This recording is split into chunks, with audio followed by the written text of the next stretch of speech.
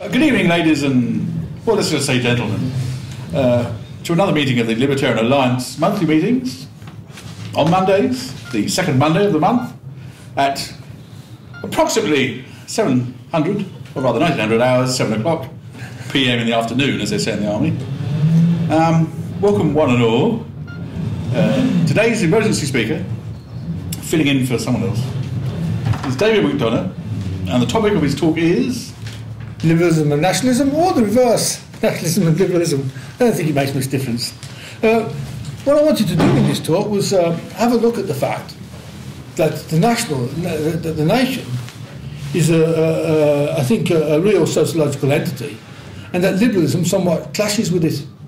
You know, I think nationalists have got a grievance against extreme liberalism, saying that it causes all sorts of problems. They can say it causes all sorts of problems. So I think it does cause some problems for the nation. And so you could take the Whiggish sort of line, you know, that the Whigs used to take on progress. You're more or less denying that there's anything but a tremendous progress, and if someone talked about some demoralisation or some mugging going on, or perhaps something declining in society, they'd want to belittle it and say, really, there's progress. And some libertarians take that line on the complaints of the nationalists. They say, oh, well, there really isn't certain problems and so on. But I think that's wrong. I think we ought to admit that there doesn't have to be a clash. Perhaps, given it depends upon people's values, of course. If people if people actually value the nation as such, and everyone values the nation as such, then of course there doesn't have to be a clash between liberalism and nationalism at all. Similarly, there doesn't have to be a clash between liberalism and conservatism if everybody values the nation. Certainly, if everybody values liberalism, and liberalism becomes the status quo, then of course liberalism will become a conservatism. Because the liberal idea, although people might be able to argue against this position, that you'll still have rapid change by the market. So that's, you say, what sort of conservatism is that? That's one argument, I suppose, that you could use against this thesis that I'm putting forward. But I still think that it would make sense to say that the liberal, in a liberal society, would maintain the status quo, i.e. the free market, liberal order, and in a sense would be a conservative. And in a sense, something like that has gone on in America, because what we had in 1776 was, of course, the Whigs, who were the forerunners of the Liberals, breaking away, and the whole of the Whig party in this country supported this breaking away of America in 1776. So there was an argument and a debate in Britain as well as in America. And in the wake of the American takeover, the American independence movement, what happened is that Tories tended to go to Canada. All the Tories tended to go up to Canada, because they largely supported the Crown in that particular debate that was going on both sides of the Atlantic. So the Tories tended to, it's a bit like the movement of Muslims to Pakistan in 1948. You might still point out there's more Muslims in India than there are in Pakistan. So some people have pointed that out. I'm not sure whether that's true or not. It needs checking now, I suppose. But there was one time when there was still more Muslims in India than there was in Pakistan, notwithstanding the movement. Well, likewise, there might have been one or two Tories that remained in the United States of America. But basically, a lot of Tories did go, and you certainly had a situation where both political parties were Whiggish in America after the 1688. Likewise, in a liberal society, you would have, I think, you'd have something what you might call conservative. Now, actually, this is quite germane to part of what I want to talk about, because I want to talk about two groups that opponents of libertarianism seem to conflate with libertarianism itself. One group, which I want to mention now, considering I've said all that about America and conservatism and liberalism, are the neo-conservatives, which many people tend to correlate with us, but of course they have very great differences from libertarianism. In fact, they're in many ways the polar opposite of libertarianism. And then there's another group that I want to talk about, and they are the people who think that they're being called recently left libertarians. They're the group who think that there is no necessary clash between libertarianism and nationalism, and they tend to think that anything that's not national is not liberal, although they don't say it in that way. They almost do say it in that way sometimes. So one of them is, one side is not all that well represented by Roger Scruton, I'm going to talk about in one, and the other side is better represented, I think, by Hans Hermann Hoppe. So they're the two people I'm more or less going to talk about. They're the two people I've talked about in that big essay. That's I haven't got enough notes from. Which I'll send into the list in the next few weeks or so, I suppose. First of all, I suppose, with the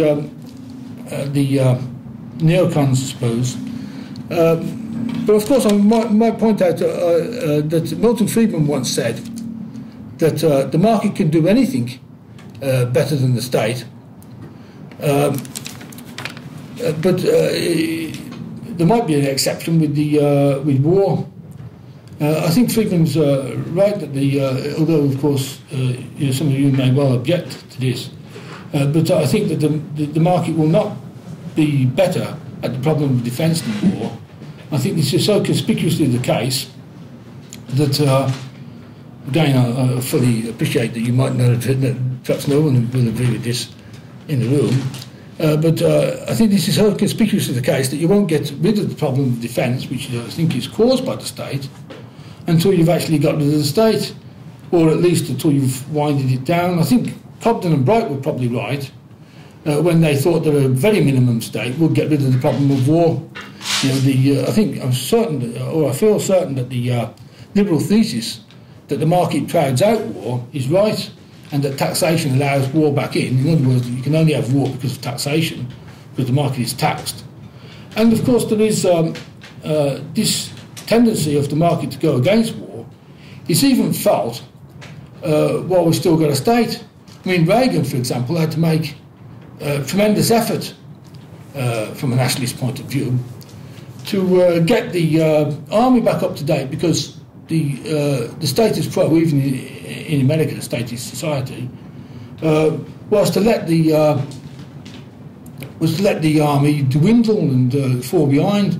And you've got that to some extent. In Britain, a lot of nationalists complain that too many of the cuts are going on the army and so on. And there is this tendency to let the army dwindle. But I think there's been this tendency throughout civilization. I saw an interesting programme on the television on the Great Wall of China a few weeks back.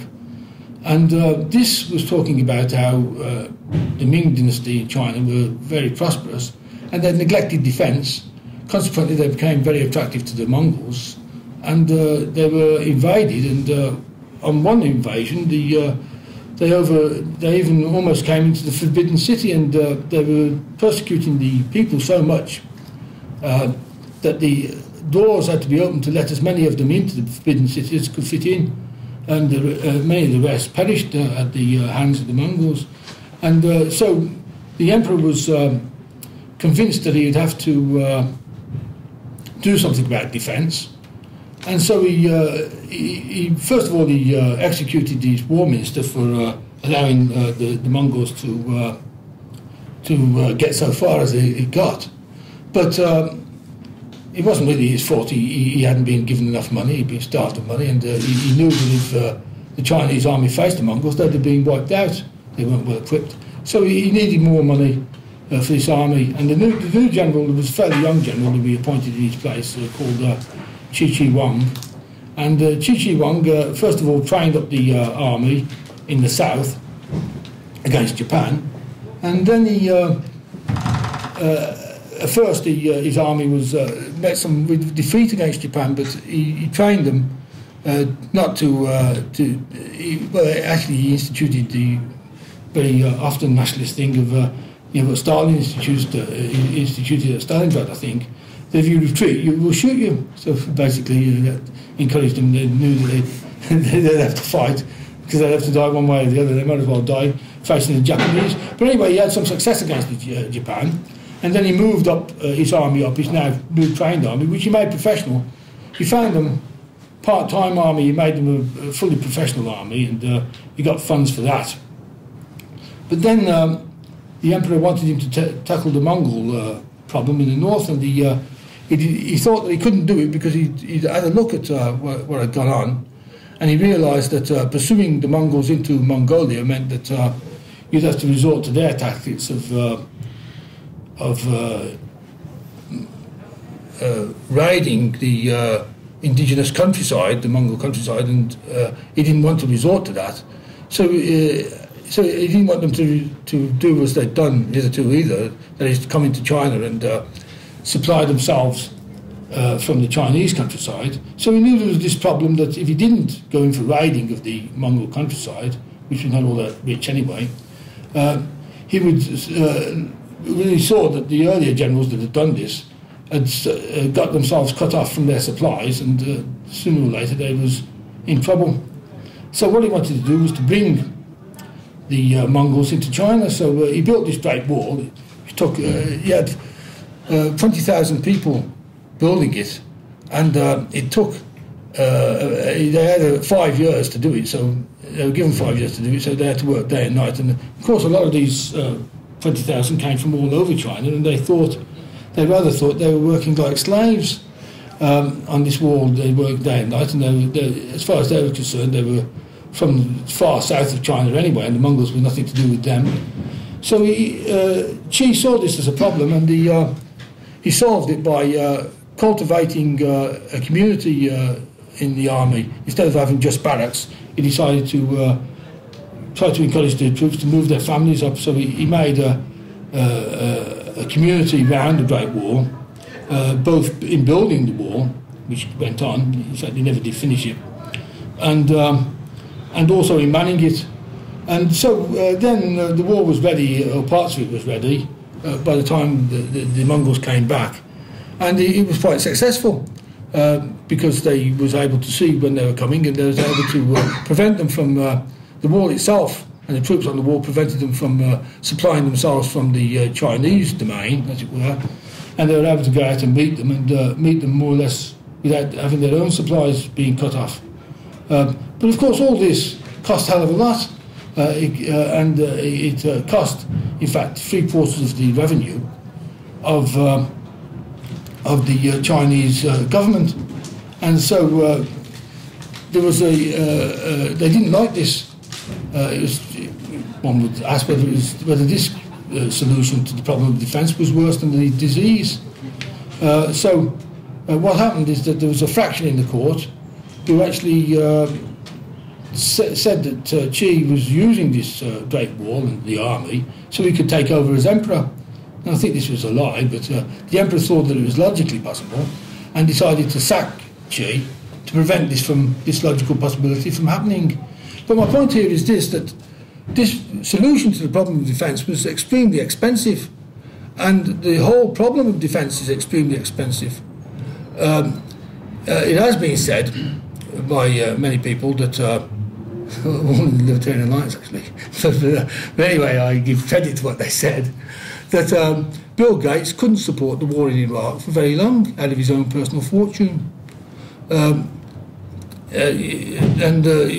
what can support the war in Iraq is the taxpayers of America, which there are many of them, of course, and they can support it for as long as it goes on.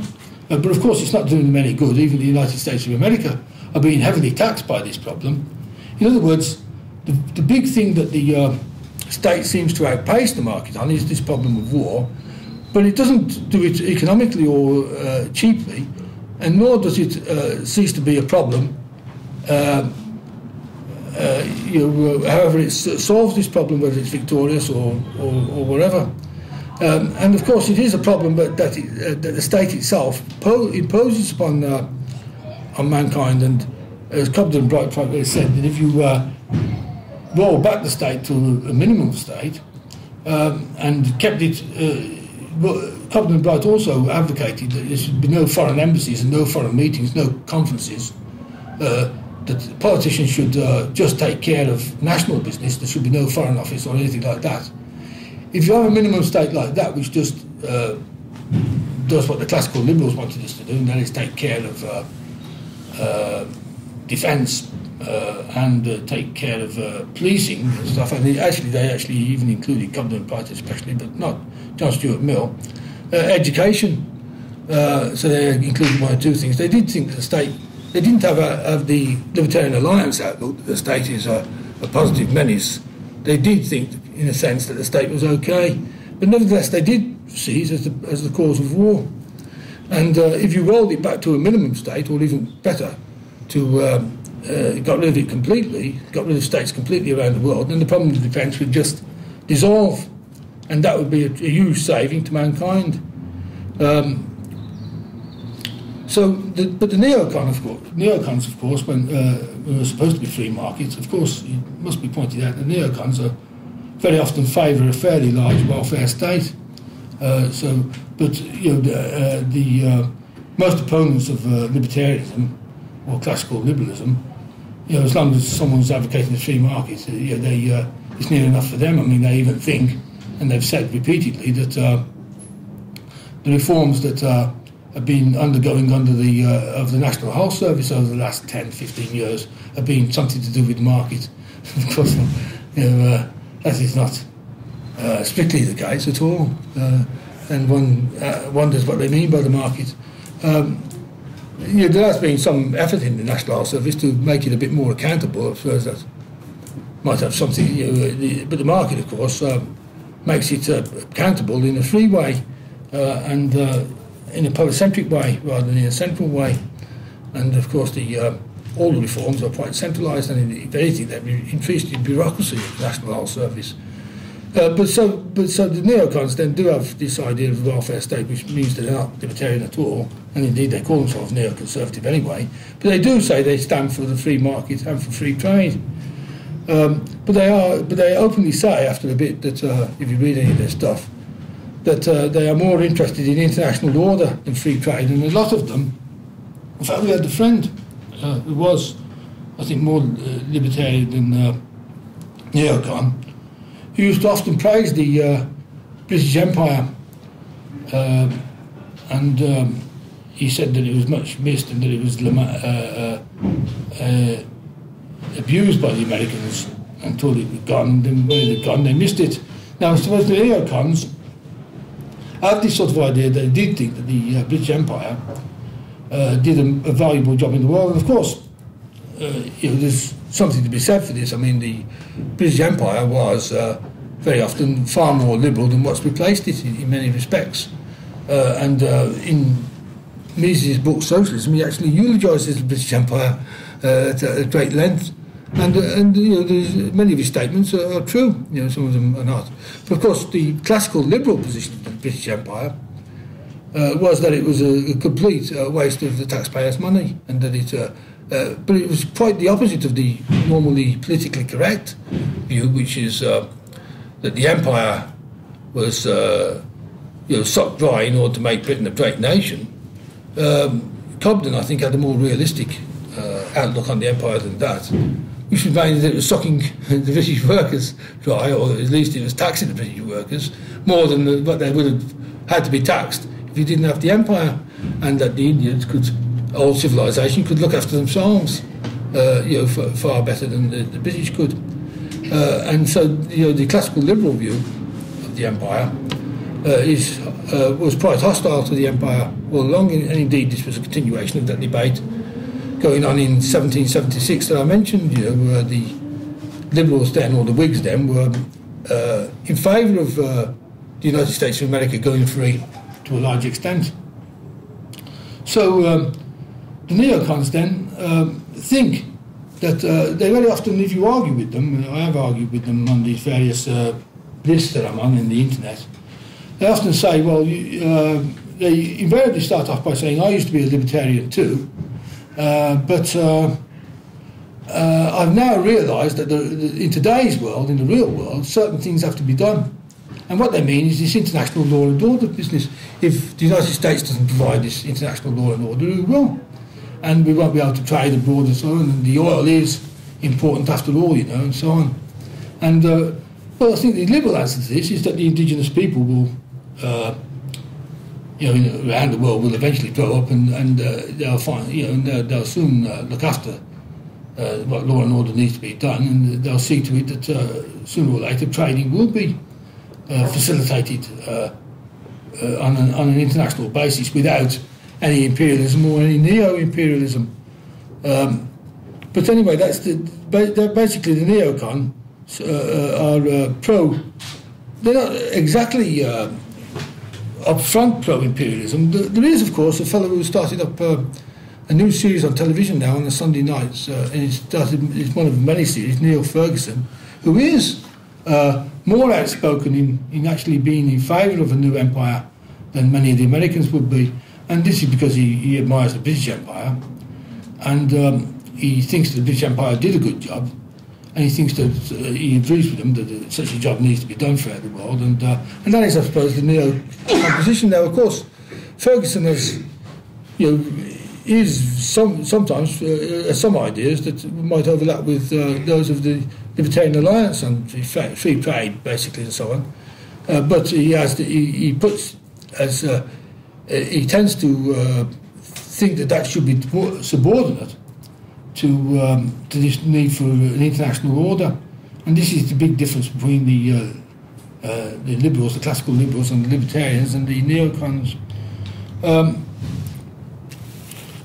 So there's another thing I was going to say earlier on, that in which the state is better than the market. And that is in persuasion. You know, the state is the market, of course, is held by many people to be tremendously persuasive in its ads and so on. But I hold that ads don't persuade people at all, except one or two ads that you might find in the Reader's Digest, long ads aimed at persuasion.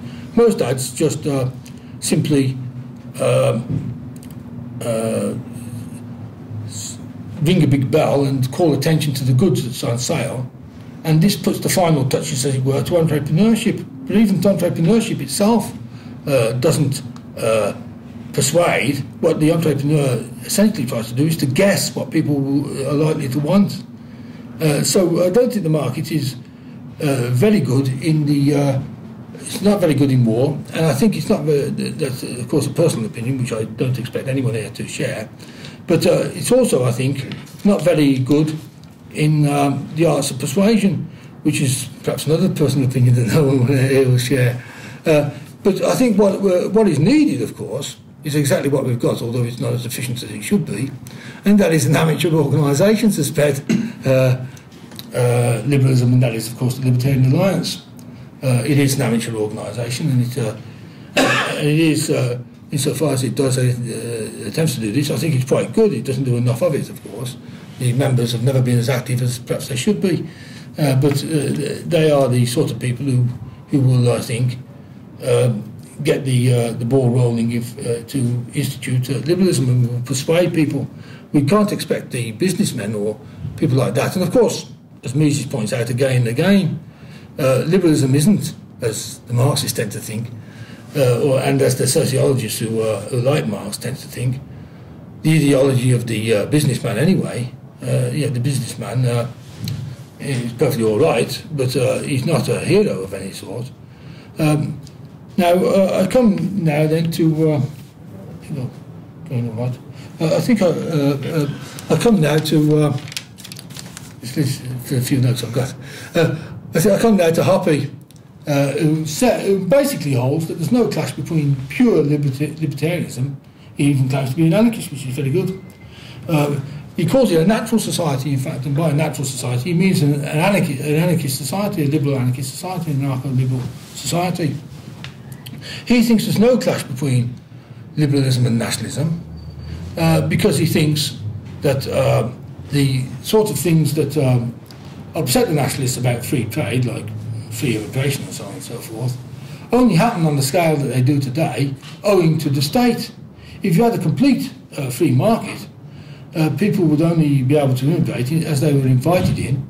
There'd be no highways. He has a look at the various publicly owned highways, and he has the idea that the state has only developed these so they can control the taxpayers. So they have. He notices there's virtually no houses that aren't surrounded by either highways or parks, public parks, and he reckons the state have these so they can get access to anyone who they disagree with and perhaps aid them to disappear in the night. He thinks this is more so the case in socialist societies than it is in liberal democracies. But he's written a big book called Democracy, the God That Failed, and he explains in one of the chapters there that that you wouldn't get with a complete free market, you wouldn't get anything that the nationalists protest against, like the multiracial society and so on and so forth. And he might be right on this. It's a bit like I was saying at the beginning. It depends exactly on what the public think. You certainly have what the statisticians would call a bell curve, and what Hoppy thinks is that most of the people in the centre of the bell curve will be quite staunchly nationalist. I think I would say that he must be assuming, reading between the lines, that he thinks that most people are in the middle of the bell curve, would be a bit like the BNP are today. And of course, if that was the case, then perhaps there wouldn't be any conflict between liberalism and nationalism. But I tend to think that the bell curve would probably, the BNP people would probably fall on the far side of a bell curve, and then on the other side you'd have the politically correct people, and most of the people in between would be neither politically correct nor BNP. And so what you would get, I think, in a completely free society. But of course, it depends on people's values. He's quite right insofar as what he says. It's true that in the complete natural society, or in complete anarchy, or even in a minimum state, a whole lot of these highways will be sold off and privatised, and a whole lot of these parks will be privatised. I think that's almost bound to happen, even in a minimum state. The state won't have so much control over the public as it does now, and there won't be any of this political correctness. And the BBC will be very different from today's BBC, and so on, if it survives at all. Pat Skinner did tell me at one stage, and I took it as being correct, I suppose it probably is, that when the BBC started off in its first few years, it was in fact a private company, and that's probably true. And it certainly will become a private company again. It certainly wouldn't get the state support if you had a liberal anarchy that it's got today. So whether things would turn out like Hoppy or not, I don't know. But I suppose logically it could. I mean, it's logically possible that there'd be no clash between liberalism and nationalism whatsoever.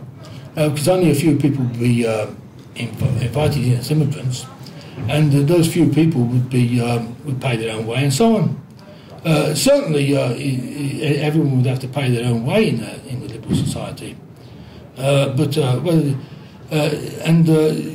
Hoppy makes a lot of formally correct points that on how things will be in the liberal society, but he does have the idea that people will, as I say, that the BNP type position, I think he thinks it's I don't mean by the BNP type, the BNP program of taking the sort of measures that the BNP or the National Front might have liked to have taken. I think we've seen that most of the people in Britain did reject that when it was an option in the early 1960s and in the late 1960s again with Enoch Powell, and they did look at it and they rejected it.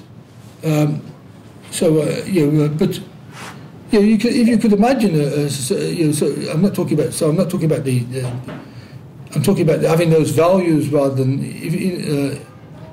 being willing to use the force. I think you can imagine a society where there is no clash between nationalism and liberalism as Hoppe has it. However, I don't think it is all that likely. It's far more likely that what he thinks is in the middle of the bell curve is at one end, and that the politically correct is at another, as I said earlier on. And it's far more likely that you'll have more of a mix. And so it is far more likely that you'll have people making the sort of complaints and being upset as they are now, whether they want to do anything about it or not is neither here nor there. They won't be so content. So I do think that there is, now I think the Liberal position to this is, on this sort of thing, is to admit the problems as truthfully as we can, not to do the earlier thing that I talked about of the Whig of saying that it's all must be progress and there is no hiccups along the way, and trying to play down things which don't look like progress. You see, well, Anthony Flew once called the no true Scotsman thing. That's the sort of thing I have in mind that I wanted to criticise in this talk. That we shouldn't say that if there is something that people don't like about the liberal measures, then that's not really liberalism. People do it with democracy all the time. They say, you didn't really have democracy at the French Revolution because heads rolled. In a real democracy, heads wouldn't roll.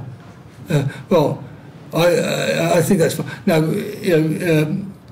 it could well be that things go that if you had a completely liberal society, nations will vanish altogether. Well, you wouldn't say, it wouldn't. As Hoppe almost is sort of saying, well, if nations are going to vanish altogether, not many people like that. So perhaps that's not really libertarianism. The real libertarianism would have a situation where you'd maintain the nation.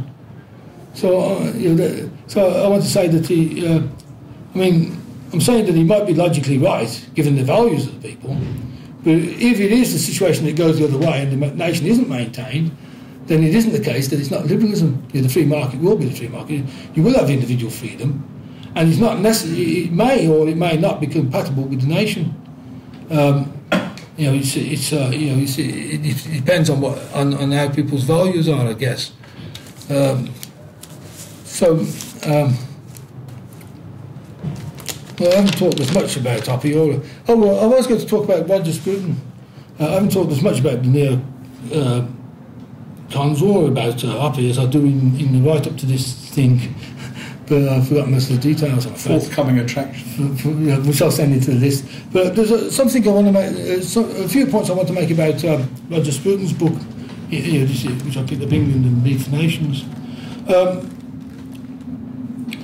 Roger thinks that it's a bit like that Scotsman thing. He thinks that there is a relevant distinction to be made between patriotism and nationalism. And he thinks that nationalism is patriotism which is pathological. He thinks that normal nationalism is quite peaceful. It doesn't concern thinking you're better than your country, it just concerns having your country and so on. And it's to be distinguished very much from tribalism. He thinks that nationalism is absolutely essential. It's a wonderful principle, because without it we couldn't have democracy. And Roger thinks a great deal of democracy, of course, and he thinks a great deal of nationalism. Now, I think that what Roger's saying is not too bad, but I don't think it's quite right, because I think what he wants to call tribalism and nationalism is, in fact, I think, part of what the nation is. I do think that there's something tribal about the nation. And if I was a nationalist, which I'm not, I've never had brought up as a Catholic, I suppose, which means universal. And then I went as a Marxist, which is also universal. And now I'm a Libertarian, which is also universal. But so my background is not particularly nationalistic. But if I was a nationalist, I want to take the line that I'm taking with Libertarianism here, namely that the aspects of it which are tribal and so on, I'd want to say, well, we ought to accept them as being national, just like I think that we ought to accept that liberalism might do some damage to the nation or to things that might cause some headaches. Because I think that Roger's distinction between nationalism and patriotism is, I think, not totally and utterly valid, because nationalism will work best, as Hoppy quite rightly points out at length, as a homogeneous nation, and it is a form of tribalism. And so I think, however, Roger makes a point against the, he makes 2 points against the European Union. One is that they want to set up a super-state, and they're blaming the nation state for war. There's no guarantee that the super-state will be any better at solving the problem of war than the national state. I think that's absolutely right. In fact, my own opinion of the EU has been, which I've echoed many times before, but go over it again, has been from the beginning, right from the 1960s, that the common market, or the European Union, is trying to solve the problem of the great expense of war that I've labelled in this talk, by having a whip round among the states. In other words, instead of Britain doing it on its own, it's now going to have Britain, Germany and France, and it's going to make it easier to pay the necessary expense of war. The European state, and also there is the fact that the European state has got more population than America and could be the #1 state. And I think that's a tacit thing. It's the elephant in the room that the European Union, although I do think that Heath was straight up front about this, but apart from Heath, all the rest of them don't seem to have been up front about this. And many people, like Norman Tebbit, couldn't understand that Heath was up front about it anyway, so Heath's up front about it was only recognised by a few people. I think he made it clear enough. And certainly if you look back at his speeches now, it will be clear to you, I think, that he wanted a super-state. So I think that's a good point that he makes against the European Union. I think his idea of the nation, I think, he's got.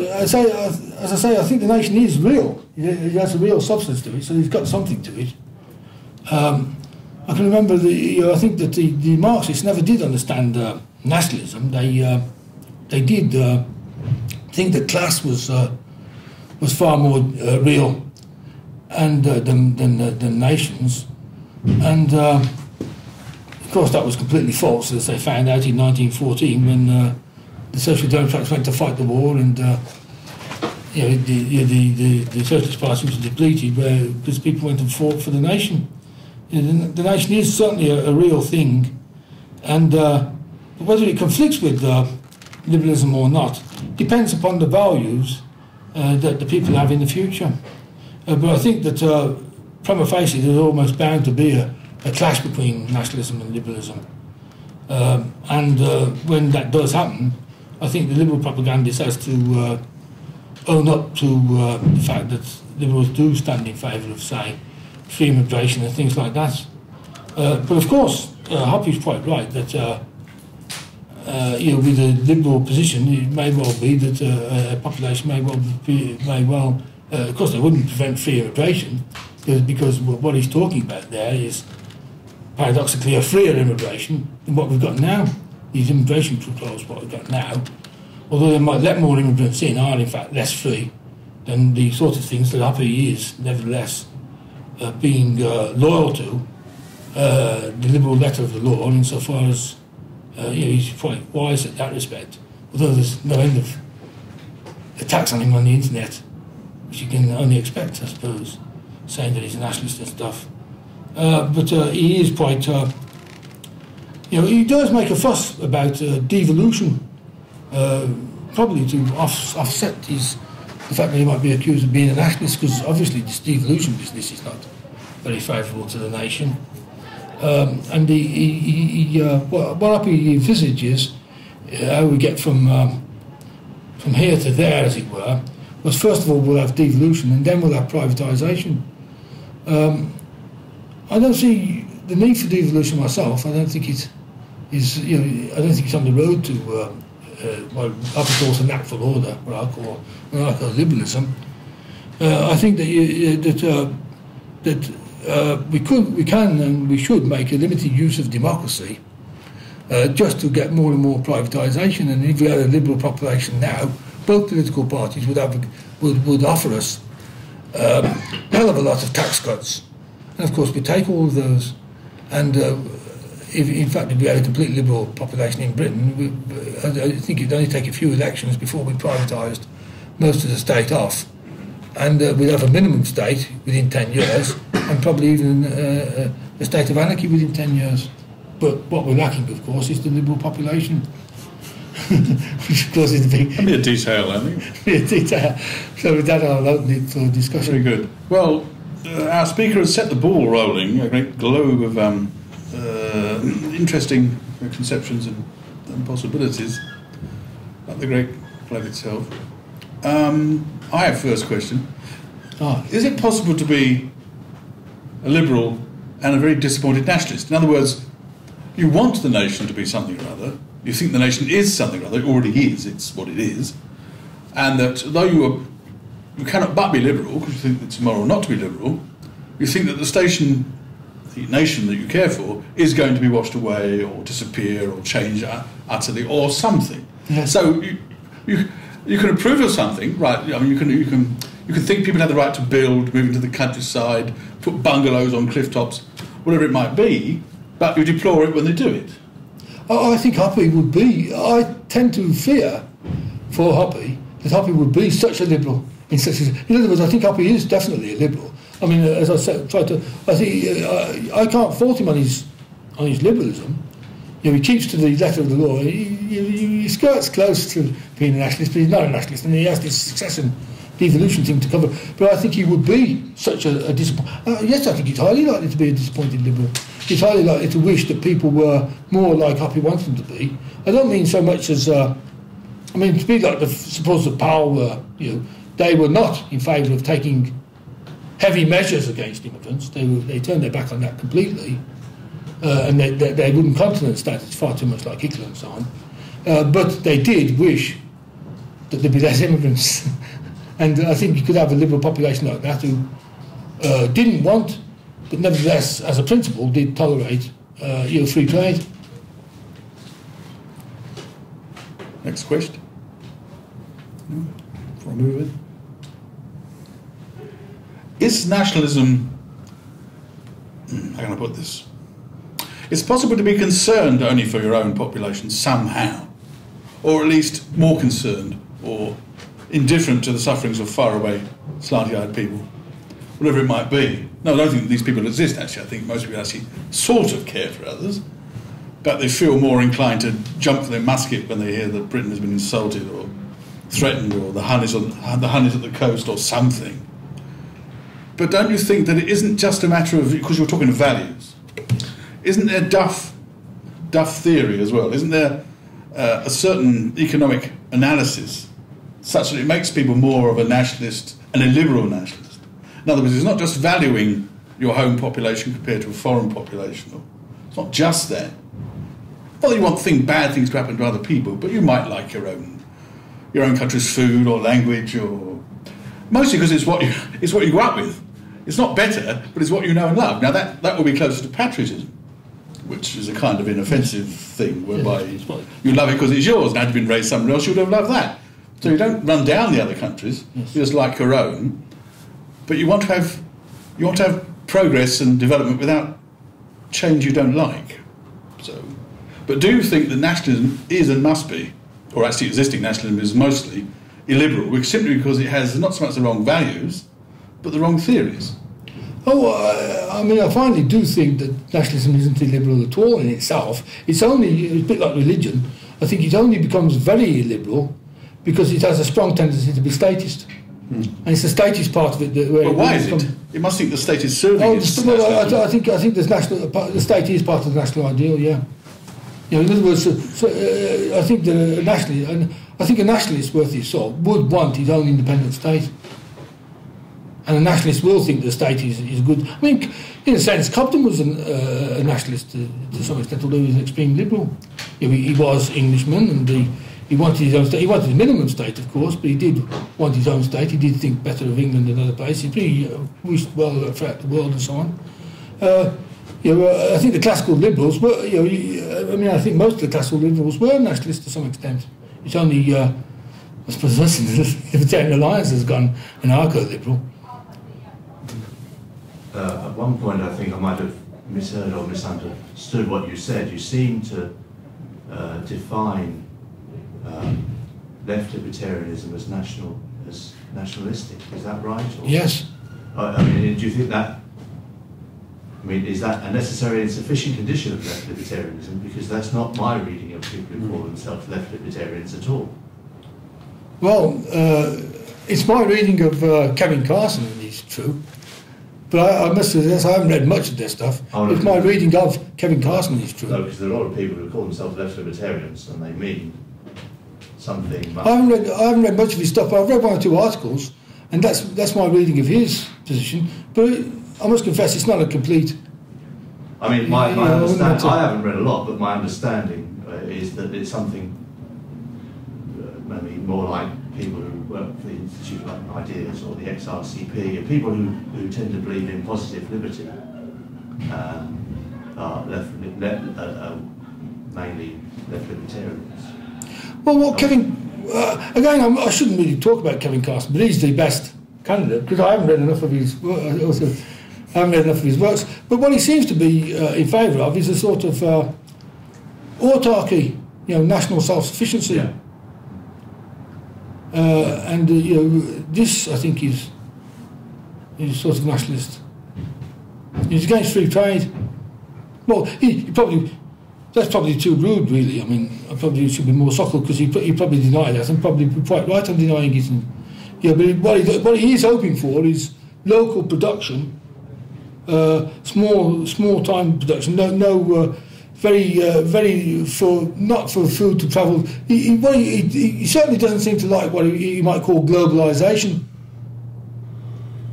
Some of the left libertarians so-called that's because it's big business or corporatism. That's right, big business. Yes, yeah. That's reputation. They might claim to be cosmopolitans in one sense, but it's good for the cosmos, as it were, the human cosmos, that they all buy local, grow local, that kind of verging into greenery, self-sufficiency kind of idea. Yes, I don't know whether that's bundled up in it.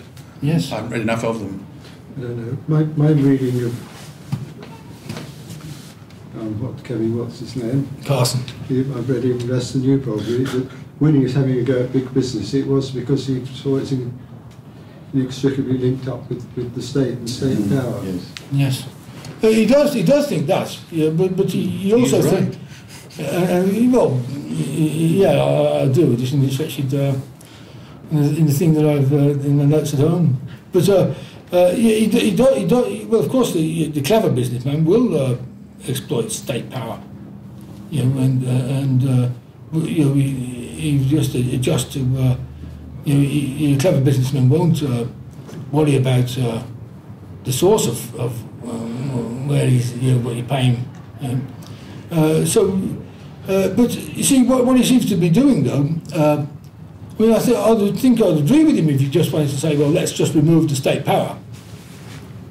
But he seems to think that, he seems to hope that, and he seems to think, actually, he seems to think, again, I haven't read enough of him, so I shouldn't really talk about him like this, but he seems to think that it's impossible to have big business on a free market. I can't see why he thinks that. Well, there's the argument you can't have, limited liability companies if it were free. That kind of argument. We needn't go into that. But, I think that what you call nation would probably be better called culture, and I think that a lot of people, for instance, are very fond and supporters of their culture.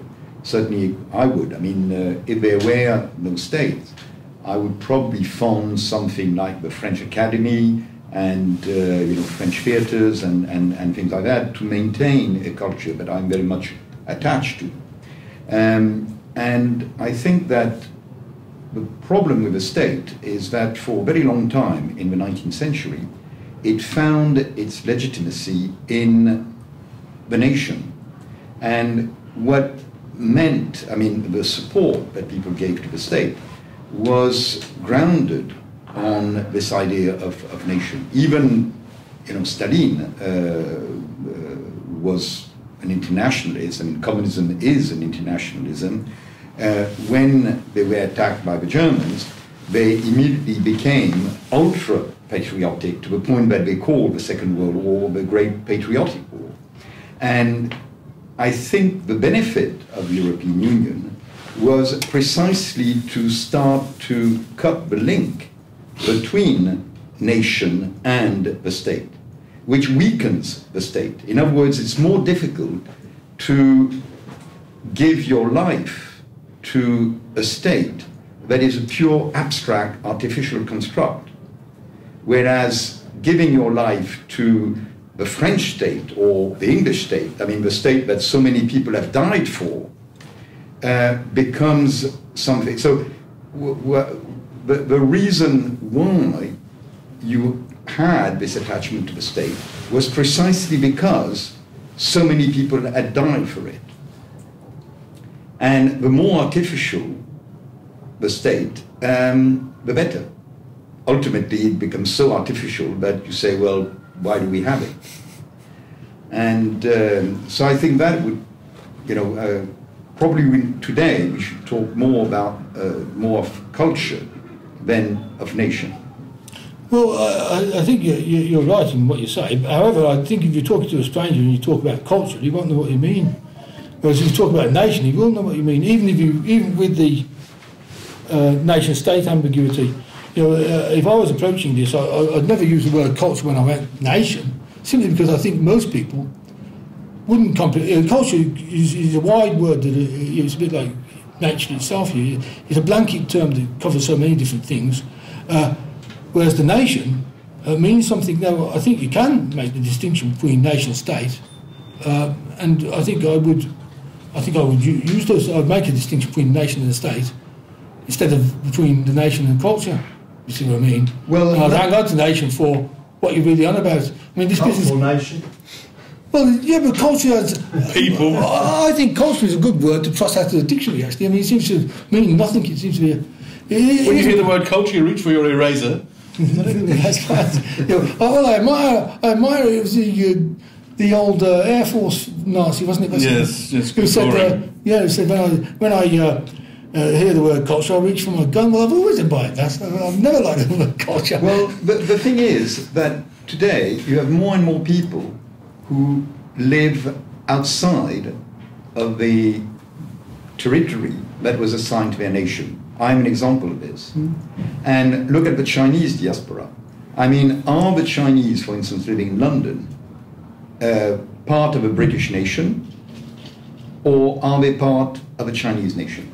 Are the millions of Turks living in Germany, or with 2 million Arabs from North Africa living in France, are they part of the French nation?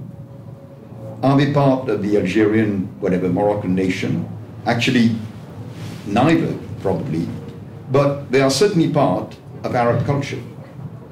And the Chinese living here, or Chinese living in Singapore and so on, are part of the Chinese culture. And I think that is probably becoming more and more relevant as we have these pockets of migrants living in different countries than the country that their nation is, allotted to. The other part of what I should have answered to you as well is, I'm not convinced that I think you're right about people liking their nation, but I don't think that people have got a tremendous attachment to the state. I don't notice a tremendous attachment to the state. I never have noticed a tremendous attachment to the state in looking at people throughout my life. What I've noticed is an apathy, tremendous apathy towards the state. I myself, before I became interested in politics, wondered why anyone paid any attention to it. And the question that I often asked myself in my teenage years was, what on earth has it got to do with life? These people, Mr. Macmillan and so on television. What has it got to do? Who cares who wins the election? What's it got to do with anything? Now, of course, I was tremendously ignorant. I remain ignorant today, of course, to some extent. But nevertheless, I think that what I felt then is the average feeling that I felt in other people as well. I mean, they knew two things. Everyone I met knew two things. There's two things boring that you should never talk about anywhere. One is religion and the other is politics. Never talk about those two things because you're borderline. Everyone knows that they are boring. So there was All cause fights. But there were widespread mores. Question over here. David, did the classical liberals believe in national characteristics? Presumably the nationalists do, they're preserving values, native Englishmen or hot-headed or whatever. Did the classical liberals believe in these national characteristics? Yes, I think a lot of them did. Yeah, Cobden actually went in for all sorts of things. He actually didn't only think that national characteristics were the case. He also thought that phrenology was correct. But phrenology was Phrenology. Beg your pardon. Phrenology. It was a trait of how you could read your character through bumps on your head. Yes, I think there was nothing in classical liberalism which was anti-nationalistic. I think that is coming to the fore in the anarcho-liberal movement and in the Libertarian Alliance, I think. How much does the idea of democracy or the practicality of democracy have to do with the idea of a nation that somehow fits a country, fits a culture, fits a people, and it's more convenient, or it will be wrong not to be the case, that they make the nation that gets a democratic government? Was it just a matter of, well, we seem to be more of a kind, we're more likely to settle to agree upon a government for this area. We can't just arbitrarily include half of France, because it's as near as Scotland or even nearer, so why can't we have a nation made out of these two geographical areas? So was it the fact that they were also liberals and Democrats that they had to have an idea of nation? Oh, I don't think the classical liberals question nationality very much. They question the state, but not nationality. But Scruton puts forward an argument in this little pamphlet that democracy is absolutely, the nation is absolutely vital to democracy. You have to have a common feeling of we, he says. It has to be a demos. It has to be a demos for democracy. And he feels that he makes a strong argument for saying that democracy must be based, it can only properly be based on nations. And he points out, of course, he's largely arguing against the EU. He points out that, as we all know, anyone is that the EU isn't particularly democratic. It hasn't done so well on the democratic front. A lot of the EU councillors are unelected and so on, and of course the European elections aren't all that popular and so on. So he hasn't done so well on the democratic point. So he makes some strong points there. But how far he's, I don't know whether his thesis is right or not. I haven't given it enough consideration.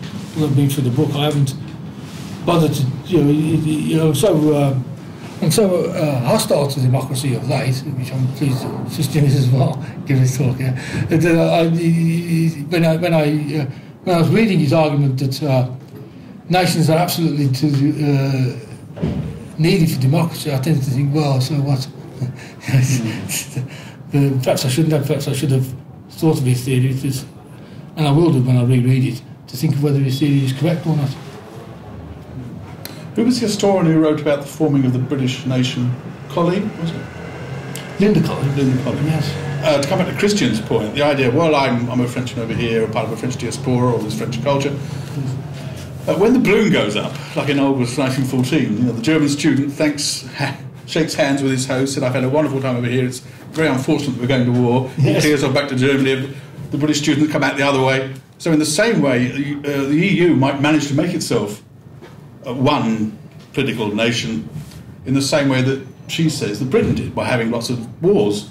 So the Scottish troops would fight alongside the English troops, and eventually they'd all think of themselves as Britons, which is not very encouraging in a way. So Europe might be a force for peace, but then it might make use of a few wars to become a mighty nation of its own, which some wanted it to be from the start, to be over and against Well, I think America or I think the Soviet EU, Union. I think the EU was aiming to attack the Soviet Union and reunite Germany, but of course what happened is that Germany reunited on its own, as it were. And then after that, but they started looking a bit more. They became, well, I seem to notice it anyway. Perhaps perhaps my observation was one-sided. But they seemed after the reunification of Germany to become a bit more anti-American. America was now the target. Well, it was safe for them. They had less need of America, perhaps. They had less need of America, but also the war with the Soviet Union was less attractive because the prize had fallen into their hands. I think they could have won that prize dead easy. I don't think the Soviet Union would have. Well, it probably wouldn't have come to war. It might have come to some sort of diplomatic negotiation. But I think they would have United Europe would have reunited Germany. I think the Soviet Union would have had to either back down, and if I think if it was a war, the European Union probably would have won it. But then I've always been a fan of the view that the Soviet Union wasn't all that strong. In a recent survey, and I sent you an article about this, more than 60% of white Brits thought that immigration had on balance been a bad thing. I mean, do you think this is a fairly superficial view that they have, rather than something that will actually have any effect on, I mean, if we had a free market, it wouldn't actually affect anything that they do, they wouldn't all choose to sort of clump together or exclude anything, or... It depends upon the population's values. I think if they are 60% or more than 60%, they could have a Hoppy-like solution where they can solve it by the free market. But if there are enough people to upset that, then of course liberalism will cause those people real problems. And I wouldn't think that it was superficial. No, I think they're suffering real problems, and the nation is a real thing, and they have a grievance against liberalism to some extent. That's what I wanted to say. I mean, I think they have I don't want to use the word. Well, I'm using it. You could say they have a legitimate grievance against liberalism. They've got a reason to moan for liberal success. And instead of saying, well, it's not really liberalism, which Hoppy tends to think, well, it's true that now it isn't really liberalism, but liberalism could have the same result. It could well be that you could even get more immigration with a completely free market. Depends upon people's values and so on, and how they go. And of course, there'll be that price to pay, that sort of price to pay, which can be blamed even onto the LA. And so I think that we ought to, if that is the case, I think we ought to say fair cut, Gov. It's true that we are to some extent responsible for that, if it is completely liberal. But I agree with Hoppy now that presently it isn't liberal. But a liberal situation could bring about that sort of result, in which case that would be part of the cost of being liberal, that you would be partly responsible for that. You're saying you'd bear the cost of disassociation and... You'd have to admit, I think, if someone coming less economic efficiency. Someone coming to a pub and said, well, you're one of the people who've advocated this outcome, I think I'd have to say, yes, you're right, I did advocate the outcome. It's one of the things that Professor Layard admitted in a talk he gave at the Italian Cultural Institute, was that people who were ethnically homogeneous were much happier than people who were ethnically diverse. Yeah, well, that's the point. And given that that's a fact, it looks like it's almost bound to be reflected into, if nothing else, some sort of system of voluntary apartheid to some extent, where people, they choose to live in communities that they, maybe you might go right down to, this is where all the Poles live, because they like to live together. Hoppy makes that point. Yeah. Mm-hmm. Hoppy makes exactly that point. And I'm saying it could be right. I mean, I'm saying that we don't know whether it's right or not. It depends upon the values of the people. But it could be right. But it partly happens now. Yeah, well, it does indeed, yes. Hoppy makes that point as well. Hoppy makes a lot of good points. Yes, but this point, isn't it I think Christian is more right. Isn't that more culture than nationalism? Because that happens on a very small area. I mean, you could then have a lot of nations within an area like London, where you know, you have one area where the Poles live, one where the Germans live, one where English people live, and so on. I think this is more really going into the direction of culture. Under nationalism, I understand really putting this whole idea of nation into the center of your political ideology, and if you do that, then you're ending up. And Hoppe does this a little bit by arguing not just that similar people will sign up in one small region, but also argues for immigration into the current existing territories of states. And I don't see how that can be prevented if you don't have a state, for example. Hoppe is an anarchist, because I mean, who's deploying and who's paying for an army at the borders of say like Britain to prevent these people from entering in the first place? Maybe you have some local conflicts that they split up within a smaller region because they just don't like to live among equals.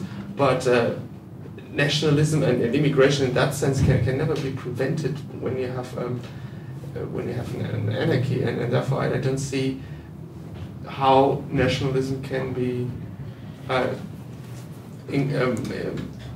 nationalism and at least anarchism go together. Well, you could. You see, it depends upon people's values. I mean, I think you're right. If people's values are such that they're willing to tolerate and trade with immigrants, then immigrants will come in.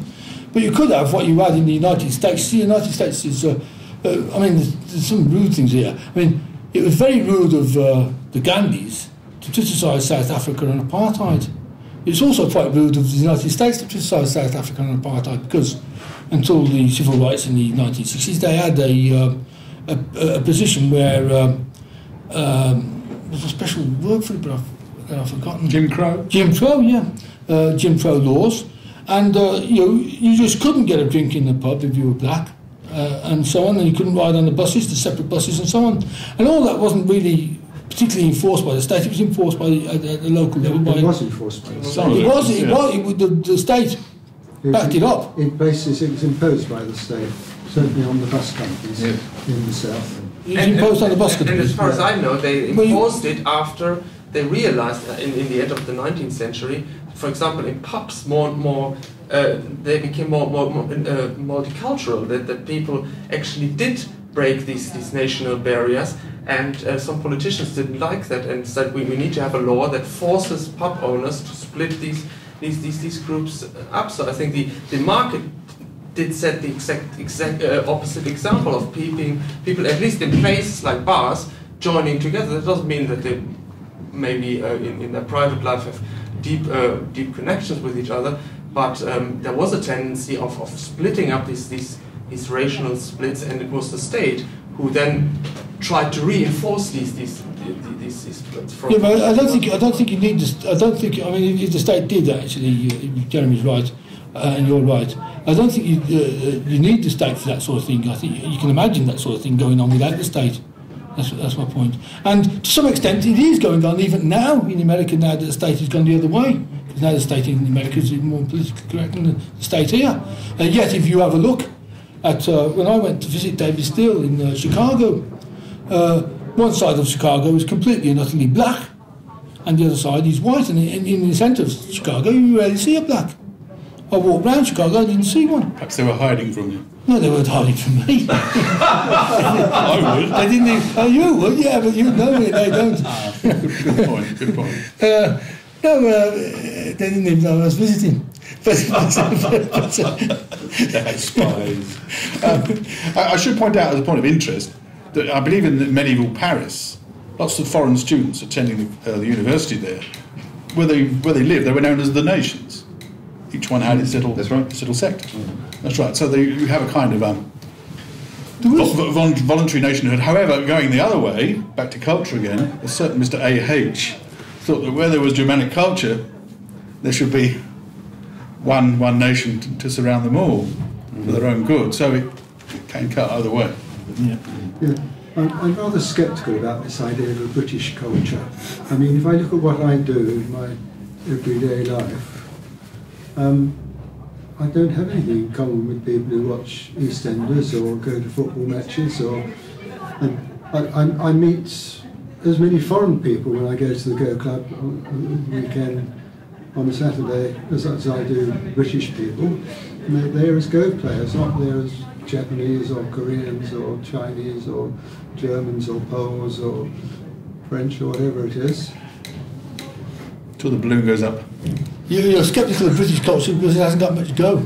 Oh. Well, your high culture, that's what you put on your census form, put it in high English, like. Well, I don't think it is particularly British because the things I do, I don't, very few British people do it. There's more people internationally who do it. I mean, if I go to the Go Club on a Saturday, there are going to be Japanese people there, and Polish people, and German people, and occasional Frenchmen.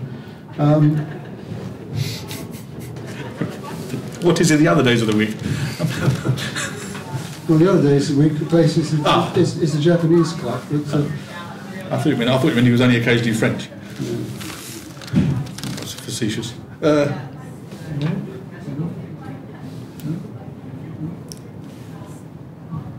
Anything further to add, then? I don't think so. I think I've... One question? Thanks for coming anyway. No. Very good. Thank you, David.